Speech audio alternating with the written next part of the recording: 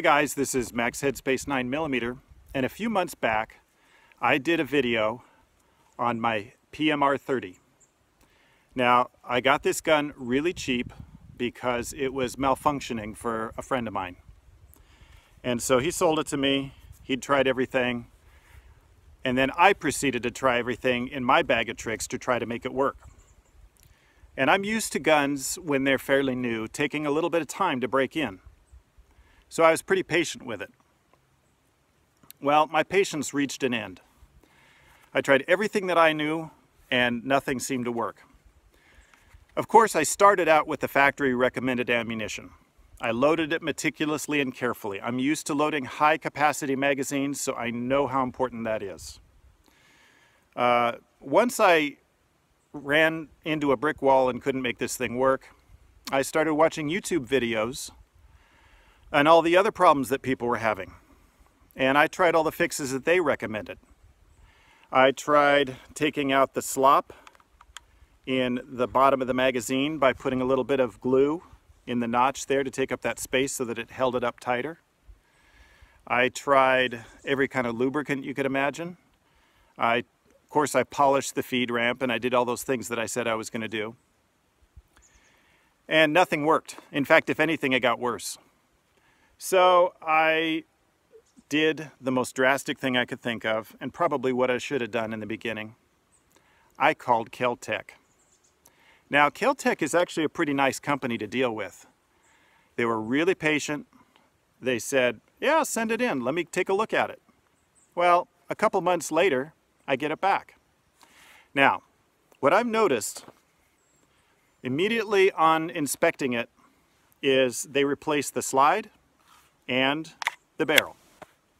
So there's definitely something wrong with this in the manufacture. They might have had a run of parts that just were a little bit out of spec. But even they acknowledged that it wasn't machined right and needed to be replaced with some new parts. So I have not fired this yet. They assured me that they test fired it, and I see that that's true. I could tell there's a little bit of gunpowder residue in there. So you and I will find out together, first shots with this returned gun, and we'll find out if I finally have a working PMR30. Already the slide rack's better. It just seems like a better action. It doesn't hang up as much. I have more confidence in this, but let's find out.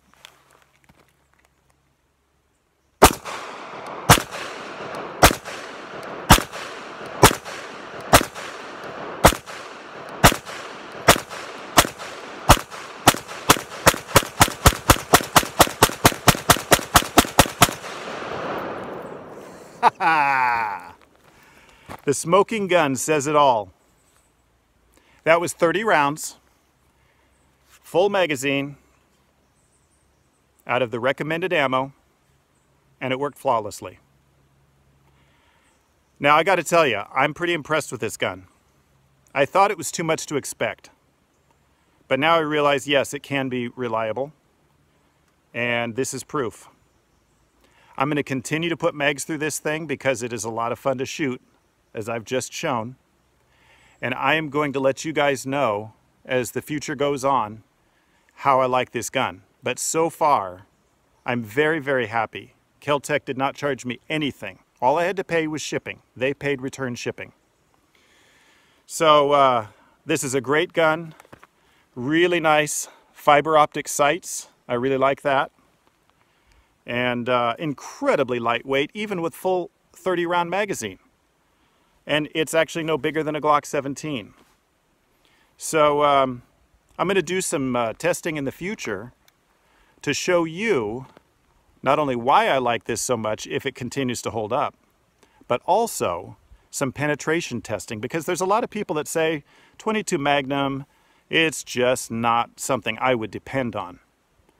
Well, let's find out together.